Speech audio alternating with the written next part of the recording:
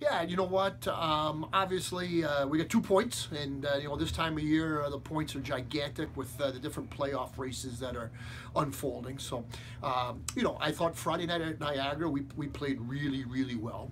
I thought it was a great game, and I really thought we should have won that game. Saturday night here, I thought we played well in some stretches, and I thought Niagara played excellent on Saturday night. And again, two ties.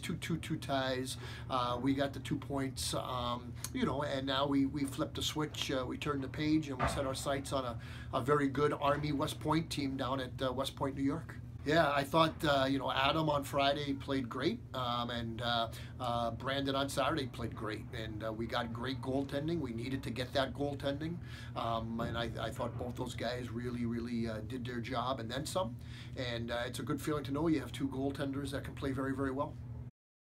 So all year we've gotten great goaltending, can't complain about our goaltending back there. Carlson played great Friday. Fortunately, we couldn't get the win for him. Same with Willie Saturday, he played great game for us, kept us in the game, kept a 2-2 hockey game for us, get a point on him. Well, we didn't get the results we wanted, but I thought we played the right way. We were playing simple, the way coaches want us to play, get pucks in, forecheck hard. So, we just got to bury our chances and we'll get the results we're looking for this weekend against Army.